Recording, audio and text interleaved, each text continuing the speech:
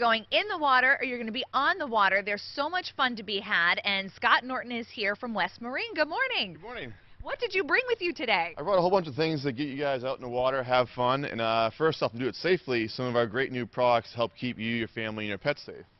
We have a whole assortment of life jackets now designed for your dog. Everybody likes to bring a dog in the water. Okay, you got to pick that up. Oh, yeah. Check this out. Great carrying handle, reflective tape. You can even attach a leash to it, too. I love it. No one thinks about the dog. Exactly. It's a big hit. All right, and some trendy life vests, too. Yes, exactly. You know, men's and women's adult life vests. These ones inflate automatically if you fall in the water, so it's a great thing for safety. It's lightweight, very durable. You don't even know you're wearing it. And you can still be a Ravens fan with a purple life vest. That's awesome. Okay. And some little vests for the kids. Yes, we do, actually. We also have a belt pack, which is great for anybody who's doing a lot of paddle sports, or we'll talk about the paddleboard later.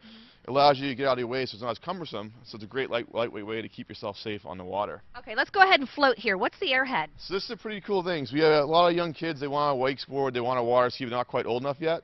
This is a trainer tool. It basically allows them to stand up on a board and hold onto a rope, so basically you can learn how to do those types of things before they're quite old enough to hop into a pair of skis or wakeboards. This is something new. It's really fun to help out the younger kids get out in the water. It's like an inflatable on a boogie board. Exactly, you nailed it. Okay, I'm ready for this one. This one looks awesome. Aftershocks. This is great for 1 to 2 people. The best part is that, you know, it's a flat surface. You have multiple handles, a neoprene pad.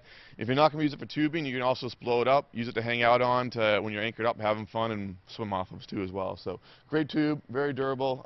Get you and your family out in the water having a lot of fun. Okay, so that's if you have friends with boats, but if you want to take a boat out yourself, you've got like a paddle boat here. Yeah, we got a couple of things to choose from. So first off, this is actually an inflatable paddleboard.